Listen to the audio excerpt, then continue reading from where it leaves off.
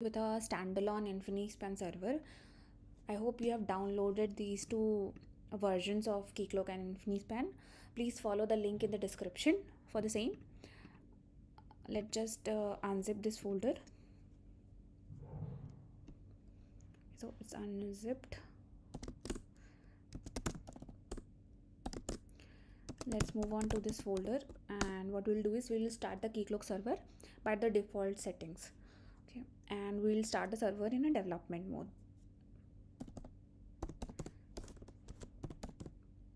So this is the command to run the server in development mode. Initially the server will be started at 8080 port.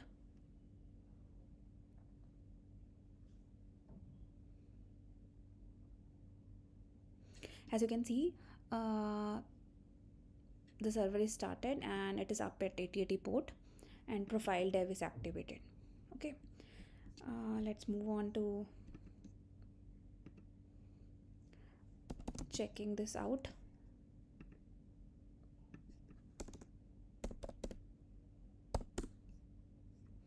As you can, this is how you'll have to set an admin user. So when you install it for the very first time, you will be prompted with adding a admin user for the same, for the master realm. So I'm setting admin at the rate 123. Now the user is created. You can log in successfully by using the same password and username. As you can see, there's a master realm. Let's, for a demo purpose, create one realm, say medium. We have created a realm. Let's create a client as well. Let's say the client has a demo. We're just switching the client authentication on for this one. Now moving on to creation of a user. So we'll create a user to test this out. So let's say our user is ABC, and the email ID is abc@gmail.com. Let's just create this user. What we'll do is we'll set our default password and we'll switch on the temporary flag as on, and we are setting the password as 123. Okay, so we have, and as you can see, for this realm we can see this is one of the user created. Now what we'll do is we'll check the login and validate token API by Postman collection. Okay, so this is the login API. I've configured it beforehand. You can check that link out, check this curls also in the description, in the link in the description provided. As you can see, the authorized client, so we have to update the token of credentials of client ID. So this is the new credential. So what I'll do is I'll update it here in the Postman, and well, I got the token. Okay, now if I have to validate this token, what we'll do is we'll copy this, and this is the validate API. I'll just paste this token here.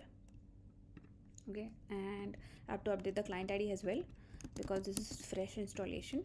Then a random new client ID will be generated. As you can see, this token is validated, and we are getting the details of the user like client ID, username, etc. Okay, now if I'm just typing any other token, it will return me the response as active false. Set up Infinispan server. I'll unzip it. Let's move on to this folder.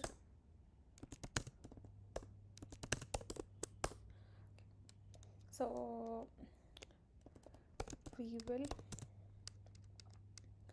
just start the server. This is the command to start the server.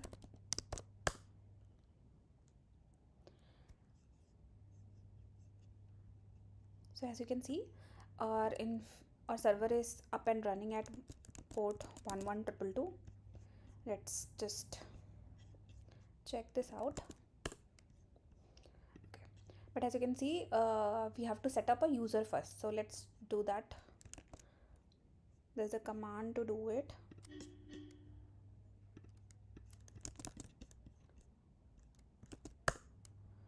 I've set an admin user with the password with the password has password.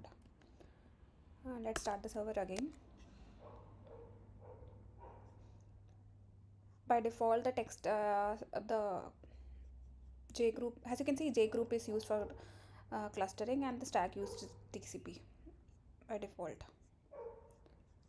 Let's reload this, and now you can open your server, sign in. As you can see, you can check out the details here. So our Keycloak and Infinispan both are up and running. In next, now we'll connect these two. So to connect these two, first we'll visit the official website of Keycloak, and we'll see how caching is enabled at Keycloak level. The first statement which you can see, you can start Keycloak when you start Keycloak in production mode, then only caching is enabled. So you have to start the Keycloak in production mode. As you can see, the command which we used earlier was to start the Keycloak was this Keycloak start dev, right? So this command is of development mode. You have to start it in production mode. Okay. So to start in production mode, there are certain configuration which you need to do. First of which is you have to configure a host name for this, and you have to have some TLS configuration. We'll do that in subsequent step. Let me show the second step which you have to do is basically these are the caches, and you have to decide what cache mode you have to use for a particular cache. Okay, so has recommended here, that is what we are going to use. For session we can use distributed, for work we can use replicated. What are these caches? Its explanation is given here itself, you can just check that out. Okay, so let's moving on to the fact, this is where the configuration of these entire thing is placed in Keycloak. So Keycloak's config folder, cache ispn.xml file is there. It will have default setting, we'll update it as per our own requirement. Let's check that file out first. So this is a Keycloak folder. We'll move to conf directory, configuration directory, and here you can see there is a, this is not used currently because we have started our server in development mode, but this is the configuration present. As you can see, there is a local cache, distributed cache, and what is the media type, etc. Okay, now let's start with our first step, that is hostname configuration, because when you start this in production mode, let me show you that as well. If I try to start it in production mode by this command, the production start command, you can see it will show you have to build first, and when I'll build,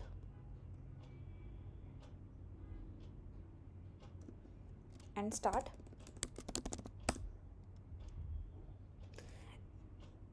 it will tell me strict hostname resolution, but no hostname setting is provided. Okay, so to do this at Mac, what you can do is first you have to create a certificate for the same.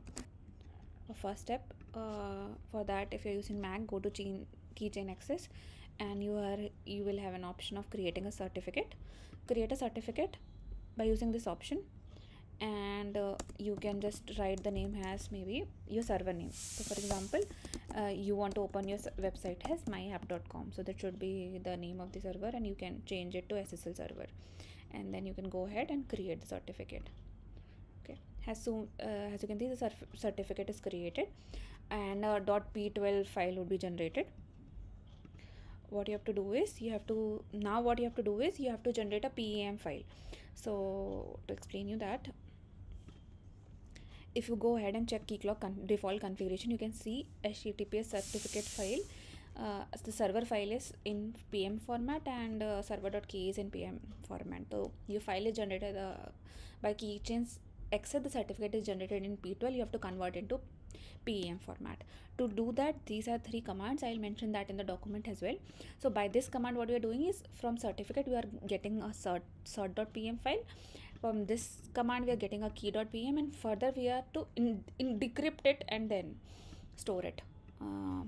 File will be generated, and then you can specify the path here, and you have to configure your host name. So whatever the name which you have just configured in while creating the certificate, that should be here. So myapp.com, for example, should be here, and also you have to update your etc file.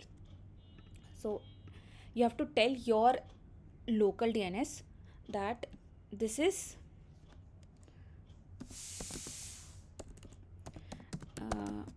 my local host should be known by this domain.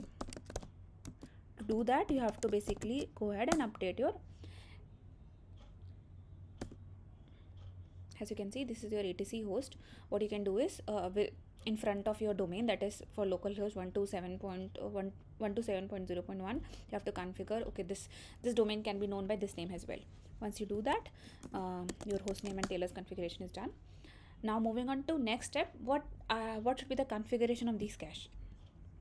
Okay, so I have already created a file. This is a file that will be there are two files basically. One is local to Infinispan and other is cache isbn.xml. This is the same one which we had in Keycloak's conf directory. So this is how it's updated. As you can see, we have written a cluster name, so it has to identify our cluster uniquely, and a site name is a mandatory parameter, and we are using a stack as TCP.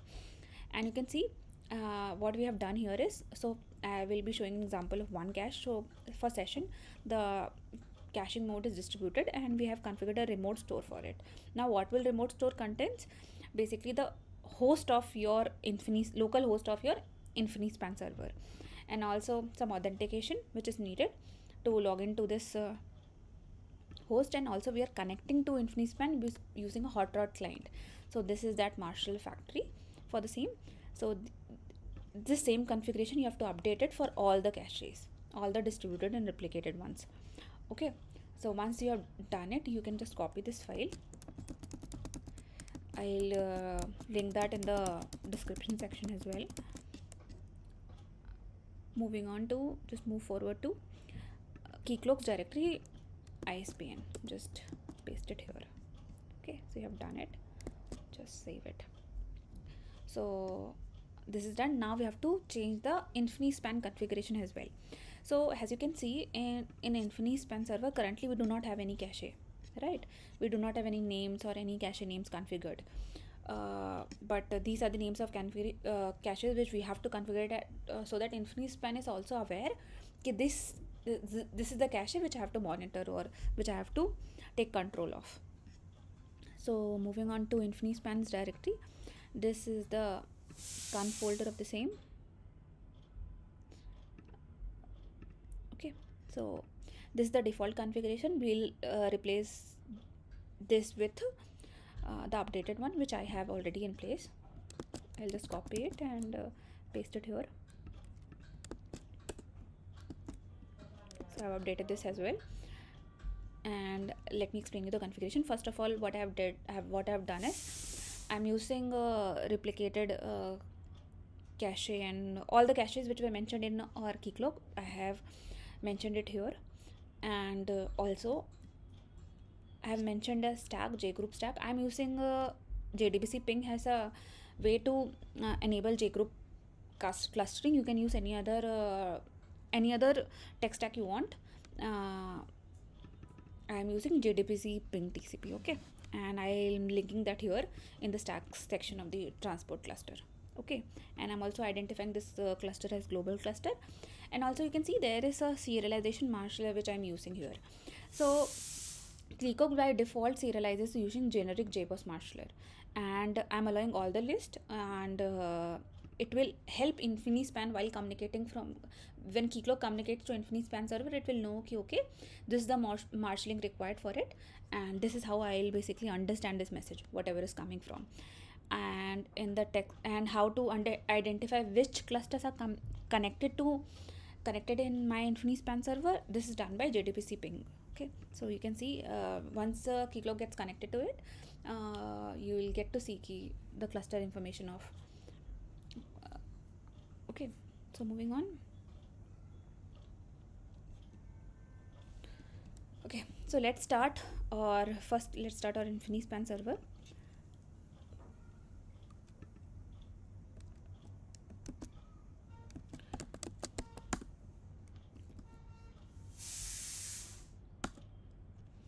Okay, so I have started.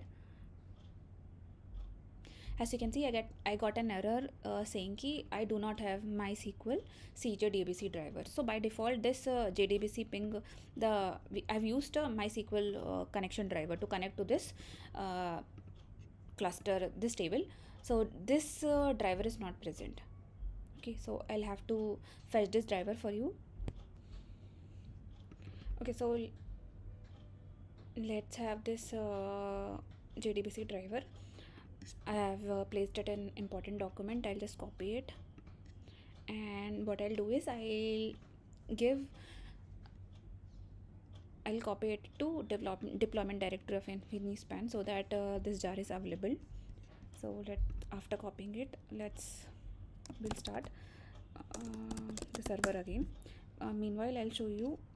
So this is the J groups ping. As you can see, currently we do not have any information here, and this is the same table which we are going to use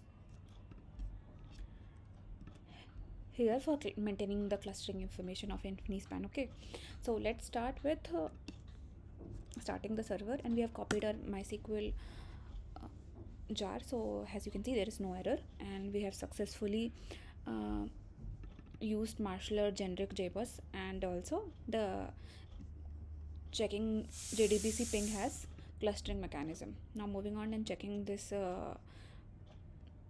table. As you can see, cluster information is there, and if you can basically start another server of Infinispan and check that will also be added here. Let's move on. You can see these cache names are configured here on Keycloak. Okay, currently there are no entries here, and you can see key cluster wide statistic has 0 number of entries, 0 total entries, etc. So let's now move on to setting up our Keycloak server. Okay, so I've opened the Keycloak default configuration file. As you can see, there are certain properties in Keycloak which you can configure. By default, it uses the H2 database, but you have to update it to MySQL or something. There's configuration available for that. We won't be doing that, but you can do that on your own. That is how you can do it. And as mentioned previously, to enable caching at Keycloak, you have to start it in a production mode, and for that hostname and TLS configuration is must. So you have to update with HTTPS certificate file and HTTPS certificate key file. These are the two same PM files which we have generated in the previous section, and you have to update the host name and also the cache ISBN file for the same. Okay, so I've already updated the Keycloak configuration in the Keycloak folder, and also I have updated the cache ISBN file. So let's start with building it. Okay, so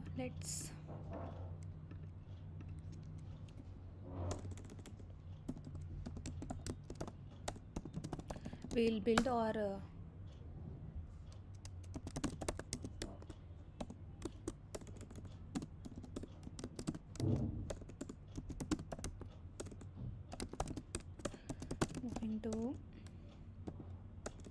we'll build our by using this command. Oh, sorry.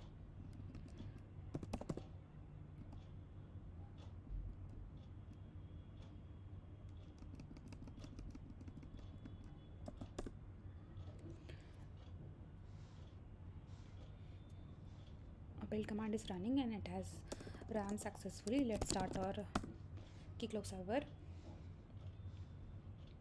Okay, well, as you can see, it's connected to cluster, and it's connected to this node of Infinispan as well, and our server has started in 8443 port. Let's check that out. So yes, it's there. Let's log in.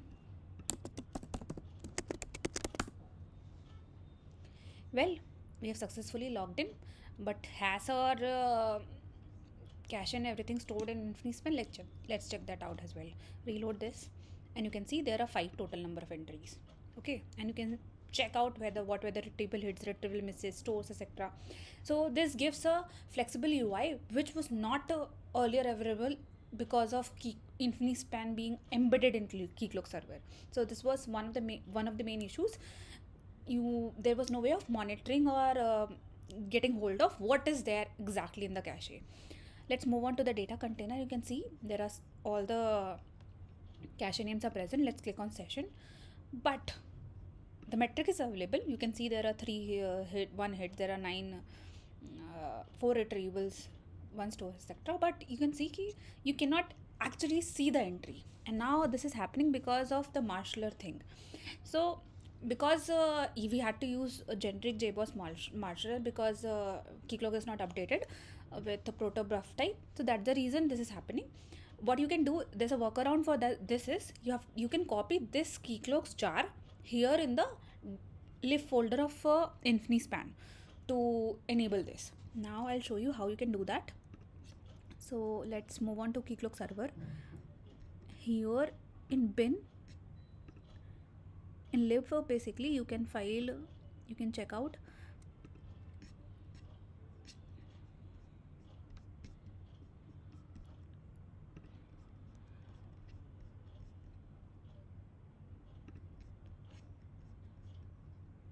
okay. So for your reference, I am checking I am trying to find my Keycloak model Infinispan jar, so I have to copy that there, and it's here. Yes, I got that. Let's copy this and we'll copy it here in lib folder of Infinispan. Okay, done. It's copied. Now let's start our server. Let's start both the server, and you can see this was the error shown in the console as well. Okay, let's first start the Infinispan server.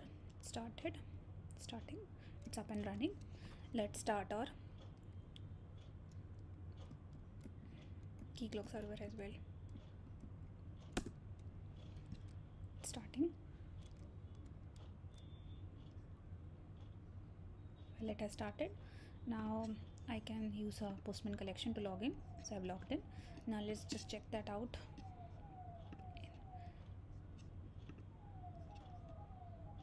As you can see, now the error is org.keycloak models user session model, so you have to basically import another jar. So our previous error is fixed. That's how you can basically proceed. There are 3-4 jars which you have to copy the lib directory of Infinispan of Keycloak, so you can check that out here. And Keycloak core model Infinispan, etc. Whatever the error was coming, I've copied. Now let's start the server again. Okay, so I've started. Let's refresh this. Okay, so currently no session has been established because we have restarted our server. Let's just hit the login API. One session will be established. So check that out. Yes, you got a message, right? So you can see abc@gmail.com was the username who has logged in. You can check out the entity, etc., and you can check out the details of the user or realm, etc., whatever you want to. Okay, so that's how you can connect your Infinispan to Keycloak. High five, we did it.